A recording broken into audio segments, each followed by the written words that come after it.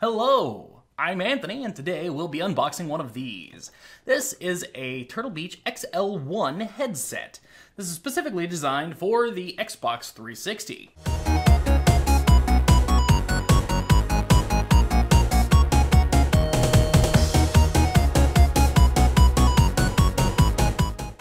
So what we'll do is we will identify our Do Not Steal Me stickers. We can see that we have one here and one here. Those look like the only ones that are keeping us from the inside of the box. So let's go ahead and creatively remove those.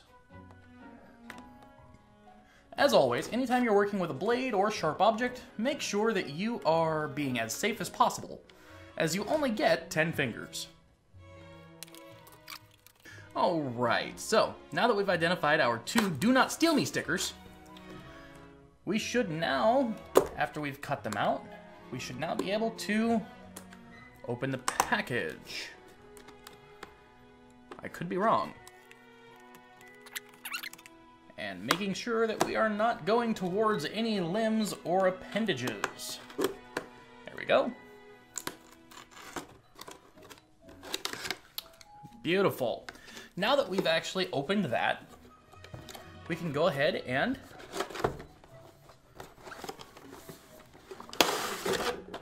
very nice. Now, the packaging here actually has me wondering.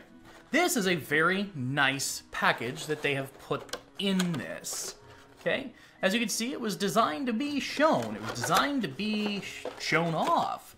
However, it was placed into a box with no clear front window and no flaps to open it to see. So that makes me wonder if maybe this is the original packaging, or maybe this is something they decided to do later. I don't know. Alright, so now that we've got it out of the box, let's go ahead and remove our plastic cover to reveal the headset itself. Now, before we get into that, let's go ahead and take a look at the accessories, which include your standard letting you know what to and what not to do with this product. For the most part, do not eat it, don't burn it, don't feed it to your neighbor's dog. That pretty much covers the general gist of it. Also, try not to jump in the bathtub while wearing this. Just general safety guideline. Here we have a nice little, it's a male-to-male adapter for the unit. One end would fit into, let's see here. Yes. This is for game console compatibility. And here we go. Very nice. This is something that Turtle Beach has become known for, is this very nice chat/game adapter here that allows you to independently change the volume of the chat, the game, also mute the microphone, and sometimes on the more expensive ones, this is a little something extra too. Sometimes bass, sometimes treble. Very nice. Of course, here we have the USB adapter. We also have the RCA red and white.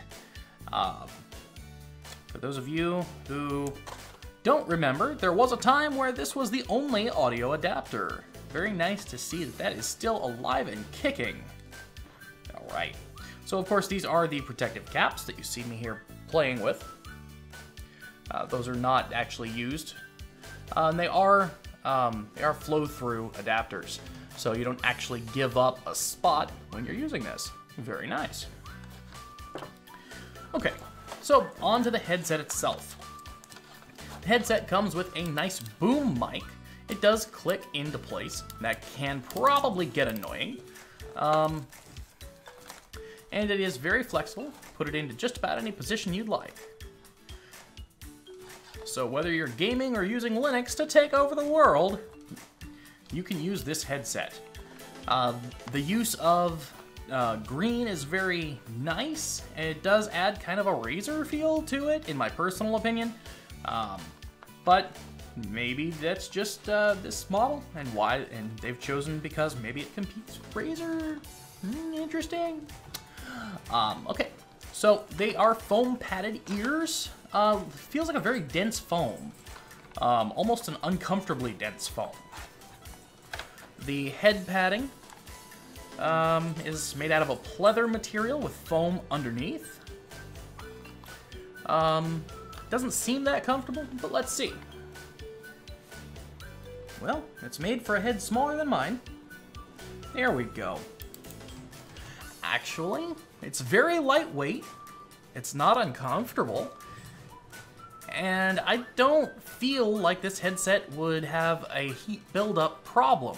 I could be wrong, and further testing will definitely prove that point, but this seems like a decent headset. As long as it sounds decent, then yeah, this one has my vote of approval. This is one of those rare gems, and of course I haven't fully tested it, so I don't know, but so far it seems like one of those rare gems where you've got a decently priced headset that performs well as far as comfort. Interesting. Well, that's everything that's in the box. If you have any experience with this unit or any unit like it, let us know in the comment section down below. If you have any questions about it, please let me know and I will do my best to answer those. I do have a couple of weeks with this before I have to return it to the company, as this is a review unit. Till next time, I'm Anthony. Like, subscribe, comments please.